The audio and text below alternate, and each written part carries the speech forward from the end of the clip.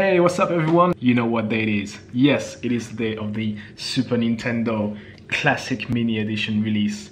Let's unbox this and play that shit. Let's go!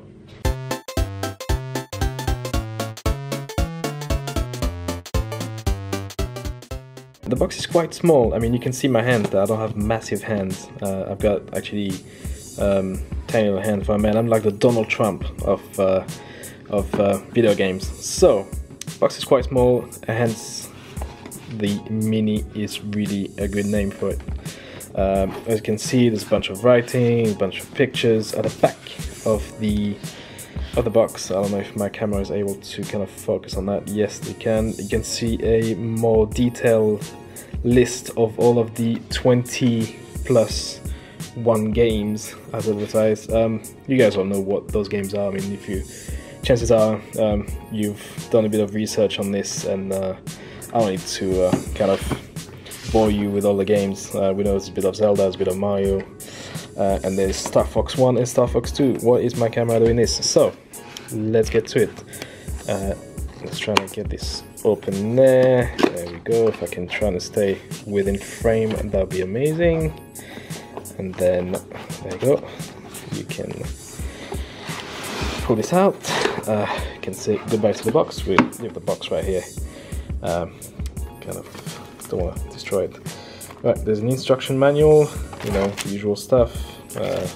Through this all very interesting operation manual, I shall give it a read maybe later. What have we got? There we go. First controller, which let's find out if it feels like. Sorry, yeah, it feels. Yeah, it is quality. I mean, it's I'm not sure if it's the same size than the original. I would say yeah, about the same. So get the cable out of its package, and there we go. Try not to break it as well. Apparently, from what I've seen on other people's videos, the cable is quite long, a lot longer than the NES Classic that came out a few months back, which is quite nice. And the nice touch from Nintendo is that they've actually added another controller in there for this too. You guys can play with your friends or your kids, or you know, your wife if she's into that, or your husband if you're the wife and you're looking at watching this. There is the console itself. I'm just going to lift that up and quickly see what's underneath. Oh, nice! I didn't know that. There was another spare HDMI cable. Thank you, Nintendo. And the famous source of power, which is a regular USB-C cable. So that's quite nice. We'll find a way to plug that in a bit. And then the prize.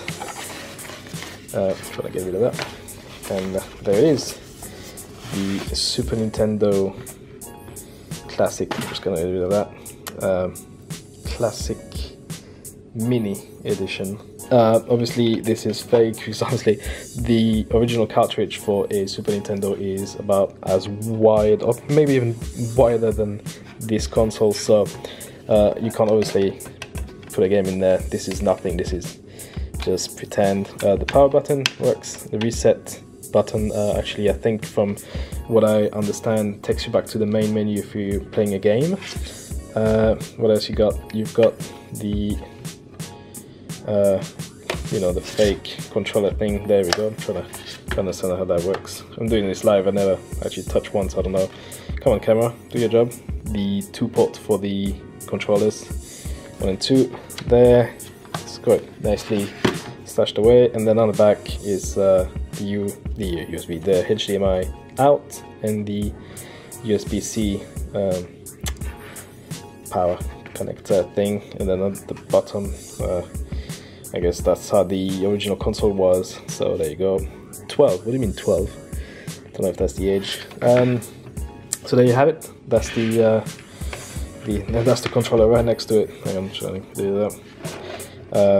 That's the Super Nintendo Classic Mini.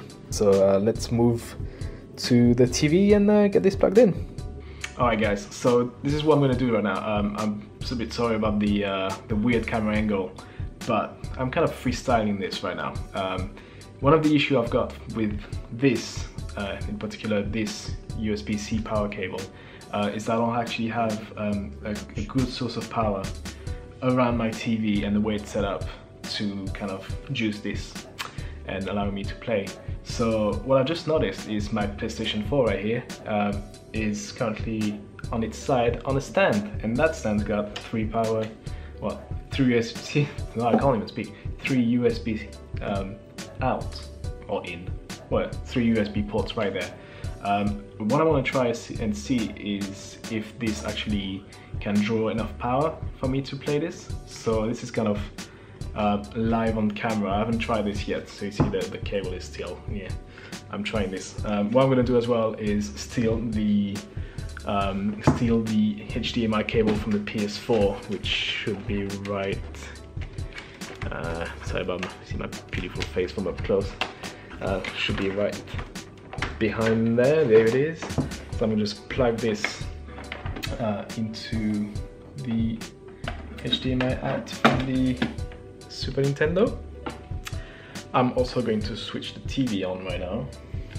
Hopefully it's on HDMI 1, if not that'll be weird. You'll get to see the news or CBBC. Oh, tiny pop, well, there you go. Not really what I wanted, but let's get into HDMI 1. And I'm going to plug this into whatever. I've got 3, if I can get into it, 3 USB ports, and I'm gonna plug this right here, and I'm gonna try to tidy this up because it doesn't look very appealing right now, and see if it actually works. Where is the controller? Right here. Boom, there's one. Bang. So we're gonna try and switch this on and see if that actually works. Let's find out.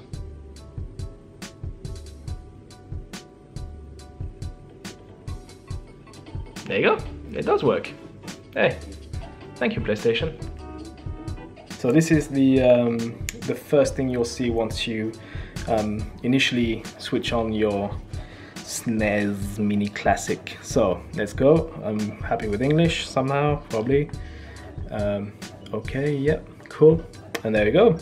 Here is the list of games. I'm gonna go one by one. Again, I'm pretty sure you guys all know what's on offer here. So Contra 3, The Alien Wars, Donkey Kong Country.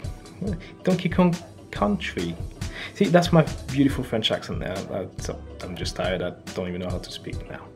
Earthbound, yes. F-Zero, yes please. Final Fantasy 3, Kirby Superstar, 8 games in one. Oh my god, Nintendo's been lying to us. It's actually 28 games on there. Kirby Dreams Course, Kirby's Dream Course. You see, I told you I can't speak anymore. Mega Man X, Secret of Mana, which this I want to play real bad, because one of my best friends growing up used to rave about this game, so I want to try this out. Star Fox 1 and then Star Fox 2, which you need to, I think you need to complete the first chapter of Star Fox 1 before you can unlock Star Fox 2 and play the whole thing. Don't know why. It's a little extra thing that Nintendo does from time to time, which makes no sense. Instead of just letting you kind of play the game right away, no, you gotta go through Star Fox 1. Yeah, whatever, it doesn't make anything, you know, it doesn't give them anything extra, but hey, doesn't matter. Street Fighter 2 Turbo. Again, Street Fighter being my favorite fighting game of all time, I'm pretty pleased about that. Castlevania, well, Super Castlevania 4, never played that. Never played any Castlevania games, so that's gonna be a first for me. Super Ghosts and Ghouls, Super Ghouls and Ghosts. Well, I always get this one back to front, so I don't know why this is. I'm not dyslexic, so I don't even know why I do that. Super Mario Kart, which I'm going to play with my daughter a lot. Super Mario RPG Legend of the Seven Stars. To be completely honest, I've never even heard of this game before the day they released the game list, so don't know, we'll see about that. Super Mario World, which I own on the 3DS, which is an amazing game. Super Metroid, which yeah, why not? I've got Metroid on the Wii, so you know, let's see what the original holds. Punch-Out, Super Punch-Out, sorry. I used to say Punch-Out because I used to own Punch-Out on the NES. Actually, I think I might have it coming in soon from eBay, so that's pretty cool. The legendary Legend of Zelda: A Link to the Past, which I'm currently playing on my Game Boy Advance. If you've well, if you haven't seen my other video, you've seen that I actually bought that on the Game Boy Advance SP. So excellent game. I also have it on the 3DS. Next is Super Mario Bros. 2 Yoshi's Island, which I think my daughter is going to be playing a lot as well. Contra 3, that means we are back at the start. So if you, I don't know if you can really see there, it says pressing up is menu and down is suspended, or suspend point list. So I think you can pretty much stop at any point in any game, go back to the main menu, and that will be saved as your last point. So you can actually pick up on any game you've just left off and start again from wherever you were. What's there? Display. No, press B, sorry. Display, so this CRT filter, which gives you the old school kind of feel on your screen. The 4:3, which is the original aspect ratio for the Super Nintendo, and I think the 16 bits in general, that was 4:3. Pixel Perfect, which I think I'm actually playing with that. And the frame, which is obviously everything being 4:3, you'll get a frame and some sort of background display on each side of the screen. So I'm gonna go ahead and pick that one up. Yeah, cool. Go back with B, and then you've got options right there. I don't even know what these do. Yeah, cool.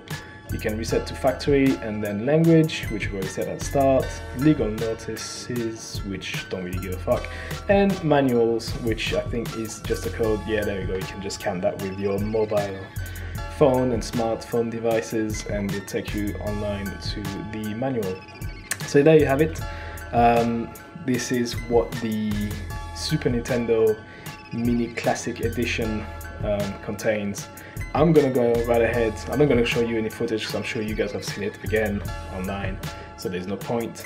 Just wanted to show you the list, show you how you set it up, and there, a quick unboxing. So I'm gonna go and play maybe some Street Fighter 2 right now. Instead of doing any sort of editing on this video, I'm just gonna play that now.